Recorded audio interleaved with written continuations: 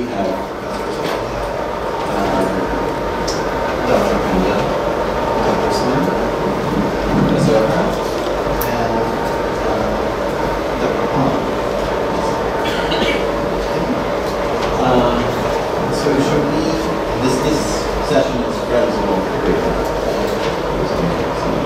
So, shall we begin with your presentation? Okay, so I'm very grateful for the invitation because it was really a pleasure for me to work with North Korean during the recent relatively short period. And I'm also glad to meet so many people here about whom I worked before or have been in contact with by email.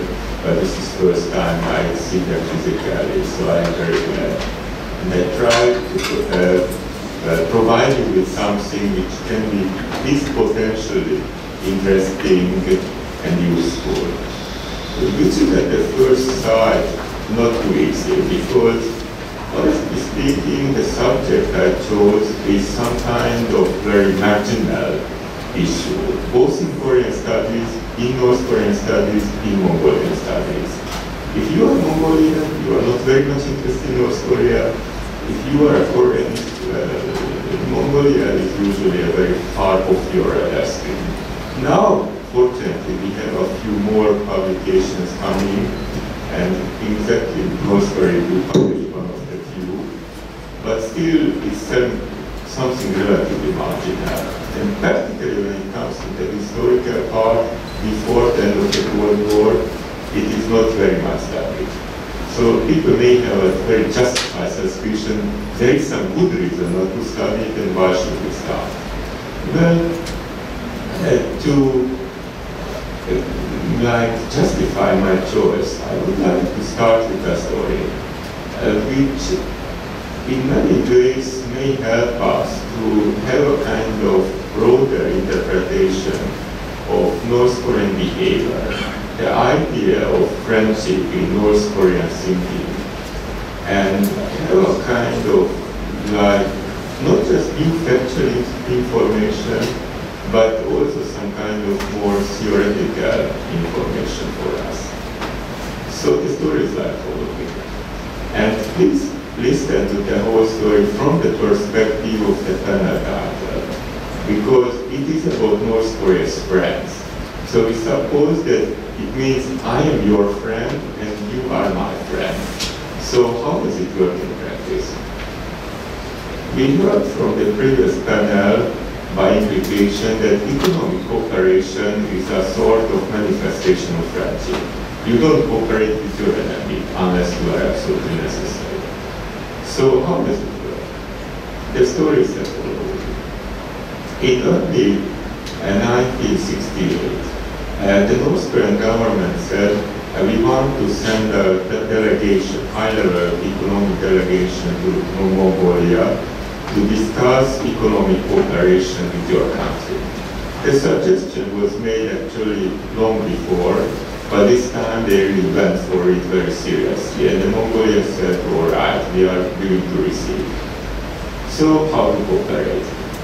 The Koreans said in the beginning already, we are interested in 3 fields of economic cooperation: agriculture and mining and logging. That means it's getting timber.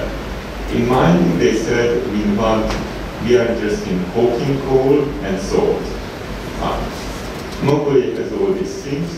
The Koreans offer that we are helping you to excavate them, to produce them, and also to have agriculture production. All right. The Mongols say yes. So the North Korean delegation arrives. They come a bit later, the plan in the spring. They go all over the country. Every single province practically they visit. One reason why they visit everything is that they say, we want to find an area, one single area, like a kind of block of land, which has all the things together what we are interested in. It should have good agricultural land, it should have coal, it should have salt, it should have also some good forest. Mongolia has all of these things, but not necessarily at the same time. Sometimes you have forest without coal, sometimes you have agricultural land without forest, so no. But the Koreans insisted it must be everything at the same place. So it was felt it's a bit weird, but said, okay, if this is what you want, let's go. They toured all the country. Finally, they find a suitable place. By the way, the Koreans never told the Mongols why exactly they needed it that way. They said, we are going to talk when we start the negotiations. And first we must find a place. They find it. Like 500 kilometers from the capital, Ulaanbaatar. Now the Koreans start talking. The Mongols are not happy. In fact, they are completely surprised, dumbfounded, shocked, whatever. Any synonyms you can imagine, they fit. The Koreans said, this is how we see the idea of economic cooperation. The raw materials we have here. Now we need the human capital. The human capital we will provide. We will send the technical experts. All right. This is the Mongols expected. But they did not expect that the Koreans said, okay, all the families, the whole family should also come. So exactly how many Koreans you want to bring to our country? 80,000. Is it absolutely necessary? Yes, necessary. Okay. This was the first request, if you can put it as a request. The Koreans answered that. They said, okay. We found the right place, very good. Something is missing. The railway. There is no railway. You should build it. I mean, the Mongols should build it. At your own expense, by this deadline.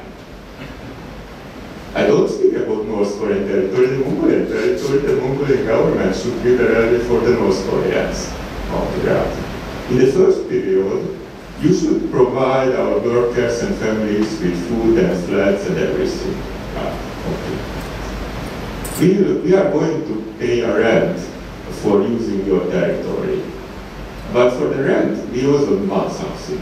Of course, we will exploit the timber, fine.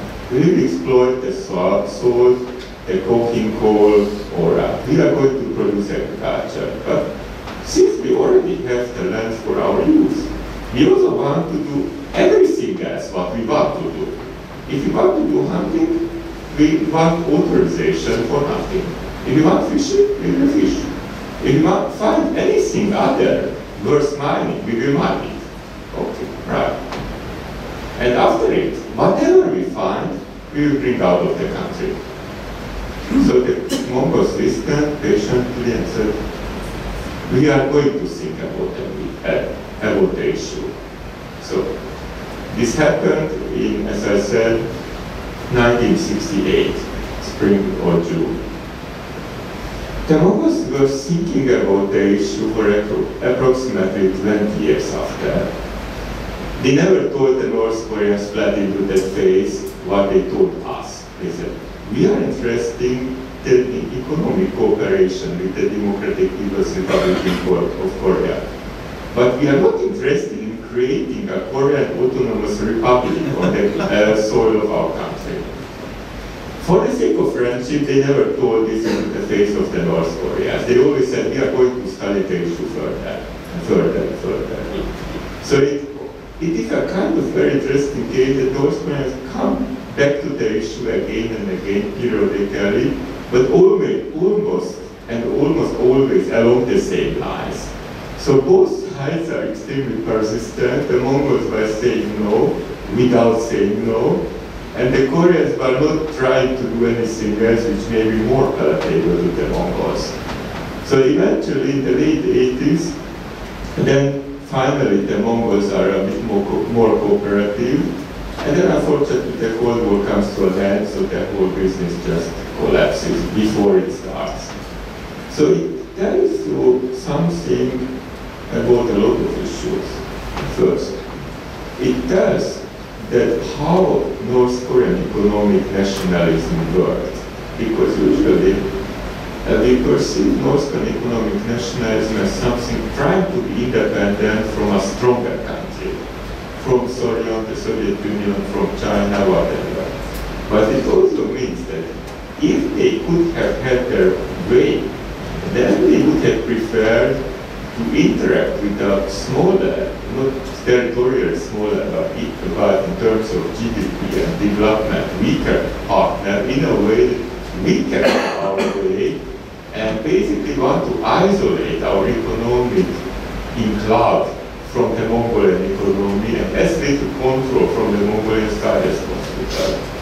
So it is a kind of interesting situation, almost a kind of agricultural mining colony in a foreign country, which has similarities with how their logging operations work in the Soviet Union or how their workers live elsewhere. But then they felt, okay, you cannot tell this kind of request to the Soviet Union. They will just laugh into your face. But with a smaller country or weaker country, you may try and really go for the big one. So this is the first important implication. But this is something more. Why they wanted to do that?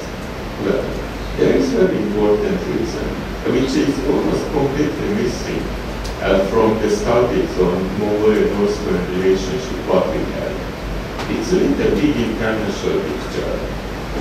You can see very clearly that if you look in the long term, that whenever the North Koreans were really interested in this kind of economic cooperation in Mongolia during the Cold War, it was almost always influenced by the dynamics of Sino-Soviet relations and North Korean economic relations with these countries.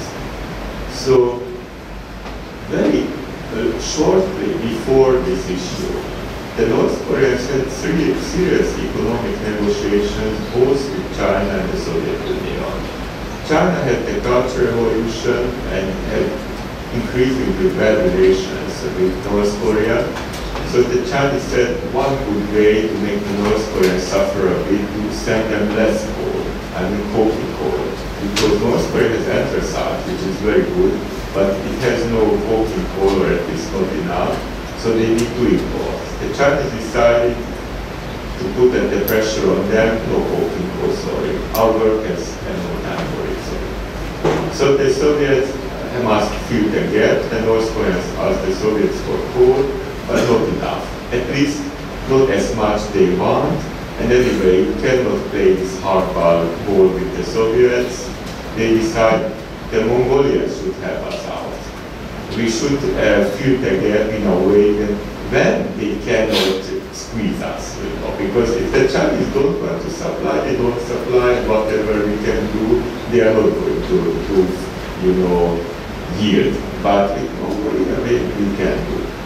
So you see then this aspect. But also you can see from the story that the Mongols were really badly split between two contrasting urges. The first was to tell the Koreans that we are not your slaves, sorry. On the other hand, the whole incident happens in a period which helps to understand when Soviet-North Korean relations are improving, Chinese-North Korean relations are going down, and the Mongols just hate China in this period. They would continue hating them for 2 more decades. So the Chinese feel it's politically incorrect and mostly impolite to shoo away the North Koreans precisely when they are coming closer to us. So for the sake of social friendship, we should be nice to them, even they are capitalist exploitative. So they don't tell them directly that you are not needed with this kind of idea, and you should bring yourself a peg down when you talk to us because we are not your serfs and whatever. So it is a very interesting case in many ways that how a relationship can be influenced by many different factors. But there are other examples which show that how both countries acted toward the other, not simply on the logic of a bilateral relationship, but taking some other factors in consideration sometimes without the other country even knowing that why we are doing this or that. So there were really some kind of very curious incidents. One was, okay, this time I will tell something in favor of the Mongols and not the North Koreans, but then I will try to restore the balance. This event was in '76, and at that time there was a diplomat at the Mongolian embassy in Pyongyang who was fluent enough in Korean language to do some translating work. Specifically, he translated a North Korean literary work titled Back to Sun, called Light Epic, which was written by a North Korean poet already dead by that time. He died in '51 by the name of Joki Chong. So you would see this is real friendship when you translate the literary work of your friend. You would believe the North Koreans were happy, not at all. In '76, the Mongolian chargé d'affaires is summoned to the foreign ministry. And some kind of relatively high-ranking guy at the department NSA member tells him very rudely, your attaché, this guy called Ujin Minder, he badly translated our very important literary work. It should be corrected, mind you. It was published in Mongolia 3 years before. He badly translated it. He insulted our great leader. It should be corrected. The Mongols should correct the translation, print it again, distribute it again, quickly. The Mongols said, is it really important? Yes, it is. We give you this deadline. By this deadline, you should give a positive answer, all else. The Mongols decide not to say anything.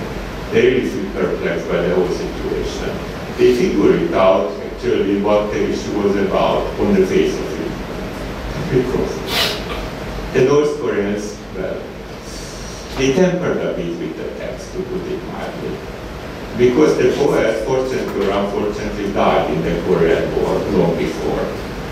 He died in '51. So that time, Sun is still alive. And you cannot really insult Mr. Stalin to his face. So Jokichon knows where the wind is blowing. He writes about our kind of literary work about the liberation of Korea from Japanese rule. He will write in a way which shows very clearly that the Soviets did a great work, but also Kim Il-sung must be mentioned as one of the conquering or reconquering or liberating heroes. He looks very big, but he doesn't comment the whole thing. That time, it was fine. Later, however, Kim Il-sung started to reinterpret history creatively. In fact, early, I think it was in the '60s when they decided, posthumously, to rewrite Back to Sun. This time, the Soviets get gradually reduced. Kim Il-sung gets bigger and bigger. Now they publish it again. The Mongols knew about both versions, but that time Mongolia is so close to the Soviet Union that if you publish the second version, it's like something which the Soviets would very badly resent, who of course never published the second version, only the first. So the Mongols decided, let's publish the first one. But the North Koreans feel this is an insult. They said, you slighted our great leader in favor of others. Others, this is the Soviets. The point is, however, the Mongols did mention, if it's so important, why on earth you check the translation for 3 years and now you tell it to us? To understand why it was, it's easier to see that the North Koreans were working hard to find such an issue. Previously, they picked on the Soviet maps, that why you don't depict Back to Sun as Korean territory. the Soviets said, you know why. So they desperately tried to find some fault with the Soviets, with the East Europeans, with whomever, just to show, partly to the Chinese benefit, partly that we want to distance ourselves from the Soviet bloc. Eventually, the Mongols, without their knowledge, provided the pretext because their unfortunate and attaché translated something which they could pick up on. So they kicked him out of the country. They said, you are persona non grata. So these two episodes are kind